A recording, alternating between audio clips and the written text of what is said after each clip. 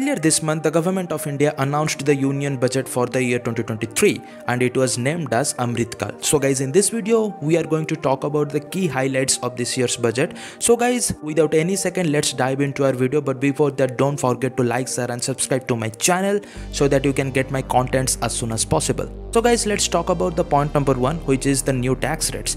So guys, the most important part of this year's budget was the introduction of the new tax rates. So guys, as per the new tax rates, if your income is below 3 lakh rupees, then you don't have to pay any tax. If your income is from 3 lakh rupees to 6 lakh rupees, then the rate of the tax will be 5%. If your income is 6 lakh rupees to 9 lakh rupees, then the rate of the tax will be 10%. If your income is from 9 lakh rupees to 12 lakh rupees, then the rate of the tax will be 15%. If your income is from 12 lakh rupees to 15 lakh rupees, then the rate of the tax will be 20%. And if your income is more than 15 lakh rupees, then the rate of the tax will be 30%. And if you want to compare the new tax rates with the previous year's tax rates, then this comparison will help you. Point number 2, infrastructure. So the total expenditure for infrastructure was set at 10 lakh crore rupees, which is 33% more than the previous year's budget. Along with that, the government is also planning to allocate 79,000 crore rupees under the Pradhan Mantri Awas Yojana, which is 66% more than the previous year's budget. The government is also proposing to develop 50 plus new airports, heliports and aerodromes across the country. And if we are talking about railways, then a sum of 2,40,000 crore rupees was allocated for the development of the railways, out of which 75,000 crore rupees will be utilized for the construction of new railway projects. Point number 3, education. In the next 3 years, the government is proposing a provision to appoint at least 38,800 new teachers and support staff for about 740 plus Ekalave model schools, in which they will provide their service to at least 350,000 tribal students. Along with that, 3 centers of excellence for artificial intelligence will be established in top educational institutions.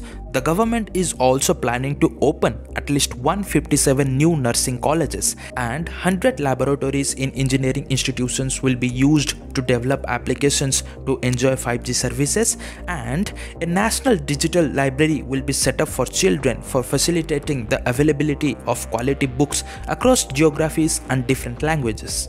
Number 4, the defense sector. The Defense Ministry of India received 5,94,000 crore rupees as its budget, and it is the highest allocation among all the ministries. Under the ambitious Atmanirbhar Bharat scheme, the government has banned imports of several items including crucial parts to manufacture defense equipments, as they are being manufactured in India now. Point number 5, renewable energy. The government is also targeting to produce at least 5 million metric ton of green hydrogen by the year end 2030.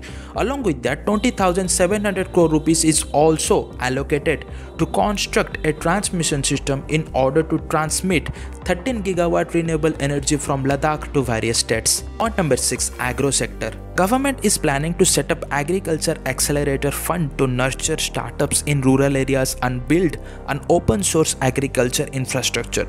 The budget for the agriculture ministry stood at 1,25,000 crore rupees, and the food subsidy in the budget has been fixed at 1,97,000 crore rupees, while the fertilizer subsidy has been estimated at 1,70,000 crore rupees. Space research. As the Indian Space Research Organization, which is also known as ISRO, is on a path to rise, our finance minister has allocated a budget of 12,543 crore rupees to the Department of Space. And it is very surprising that this year's budget is 8% less than the last year's budget. Point number 7, IT sector. The government of India has set aside 16,549 crore rupees for the Ministry of Electronics and Information Technology, which is nearly 40% higher than the previous year's budget. The budget in the previous year was 14,300 crore rupees for the IT ministry. And now it is time for my last point of today's video, budget for micro, small and medium enterprises or MSME sector. The government has proposed to spend a record 22,138 crore rupees on allocations aimed at micro, small and medium enterprises, also known as MSME, in the year 2023 and 2024. And in my opinion, this huge amount will definitely give a boost to the employment in the country. The budget for the MSME sector is gradually rising from the year 2013 and 14, as it is contributing a significant figure to the GDP of India. So guys, if you like this little effort of mine, then don't forget to like, share and subscribe so that you can get my contents as soon as possible. Thank you for watching this video.